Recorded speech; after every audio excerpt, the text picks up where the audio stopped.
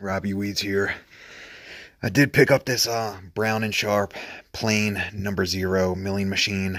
It's been heavily modified. I do have the gearbox for the power feed that fits right here. I do not have any of the linkage. And as you can see, the power transmission has been heavily modified, which I'm working on making a better way to get the power to the spindle. Spindle spins very straight. I've made some cuts.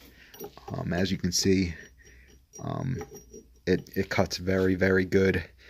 I'm very happy with the spindle. Spins very true. Under a thou run out, under half a thou run out for that matter. I do have a jet milling machine, and this cuts light years better than that. The jet 15-inch milling machine with it's has the cylindrical back, so it's just not too pleased with it. Cuts aluminum fine, but steel is definitely very difficult. But I've been very pleased with this so far. I'm working on getting it cleaned up, and I'm gonna see how well I can use it. But yeah, just if anybody has any info on this, I'd love to get some help with what I can do to maybe get it somewhat back to original.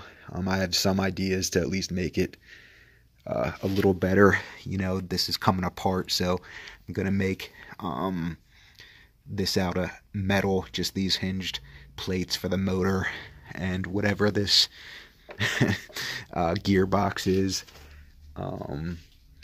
But yeah, this is, for whatever reason, it's a MT4. It's not a Brown and Sharpe taper. It's a MT4 Morse taper #4 spindle.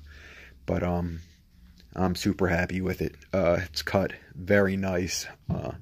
Cut through this mild steel, literally like my jet cuts through aluminum. So very happy with it. Again, anybody